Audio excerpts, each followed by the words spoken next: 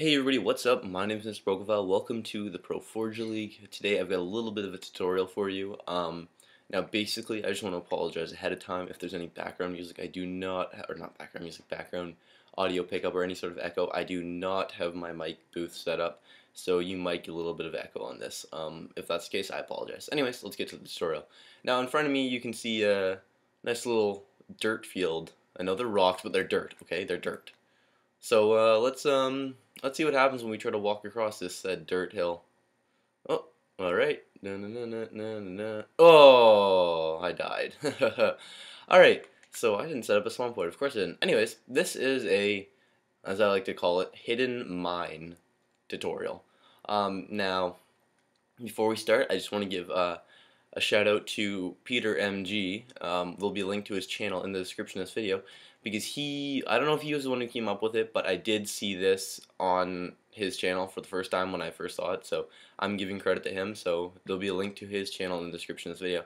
But anyways guys, let's get right into it. Now, first thing I'm going to do is I'm actually going to set up a new spawn point right here, respawn point, and I'm going to go ahead and start a new round.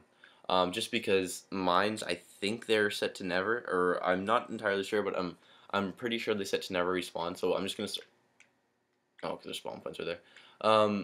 Yeah, this little thing from a while ago. Anyways, I'm not too sure if swamp or whatever they're called, landmines are set to never. But regardless, let's show you how this is done. Now, I'm sure you guys can already guess how it's done, but I'm still gonna go into detail for those of you who still don't know. But let's just take a look at this. Okay, so first thing I'm gonna do is I'm gonna turn off rotation snap, and I'm just gonna grab a block right here and pull this up. Now this was annoying to set up because these rocks just were not cooperating when I was trying to manipulate them to the angle I needed.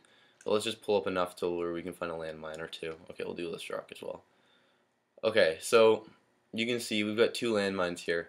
Now what I've done is I've laid down these landmines kind of in checker pattern format, so they're like one here, one here, one here, then one here, etc. You can kind of see it there. And I've made sure that they are set to, let's go to landmine here, they are set to fixed. So they're on 30-second respawn, so I was wrong, but they're set to fixed. And now basically you just lower rocks that are set to phased over top of them so they just cover the little point right there. And you do the same right here, like that, and again,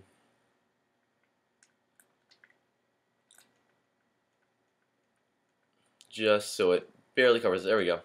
And then you get a landmine, or land pit. You can make the humans walk through here or whatever, kind of like they did in Rambo. But anyways guys, let's just do one more little walk across, see if I can make it. Oh, there we go, I died. So yeah guys, I've been Mr. Brokavile, we've been in the Pro Forge League. Comment, like, subscribe to this video, and we'll see you guys next time. Hope this helps. Thanks.